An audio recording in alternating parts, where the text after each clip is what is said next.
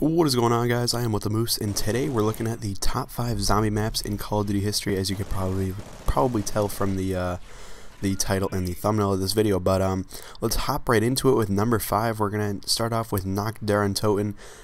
This is the map that started it all. It is the first zombies map ever. You originally unlocked it in World at War from completing the campaign, but then they updated it, and I'm pretty sure if you just hop on World at War right now, you can just play it right away without having to beat the campaign. But I know in the beginning you had to beat the campaign, and once people started figuring out that you got to play it once you beat the campaign, people really started to play the campaign a lot. I know that's one of the main reasons why I played it.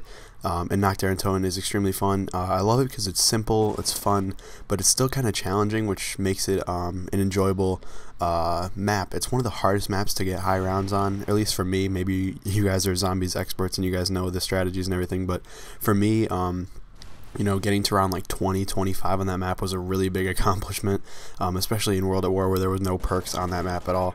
So that was pretty interesting, and I do definitely love Nacht der Untoten.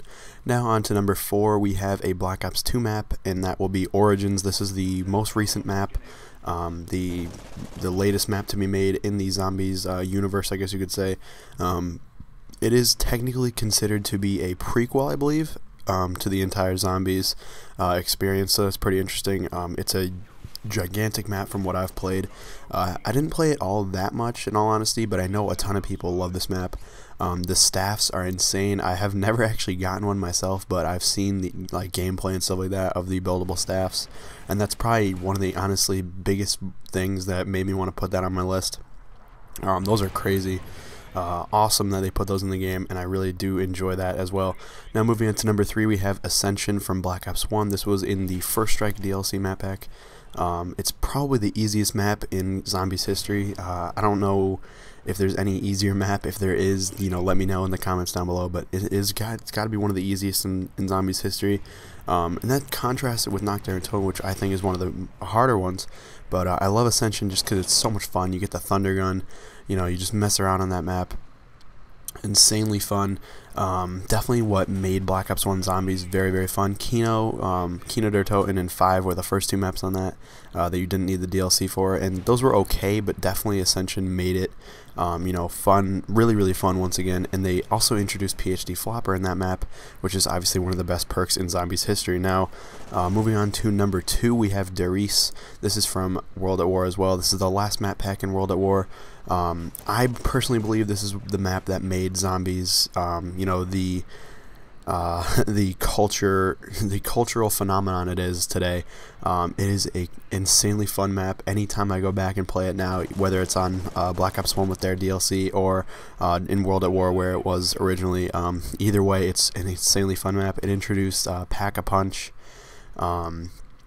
There were some insane strategies you could use, like the catwalk strategy was one of my favorites. We used to put bouncing betties in that little cage back there and just ride that catwalk forever. But that is one of the greatest maps in zombies history, and that's why I have it at number 2, in all honesty. Now at number 1, this is my favorite personally. You guys might disagree, let me know in the comments down below, but I have Moon. This is obviously from Black Ops 1. This is the last map pack in that as well.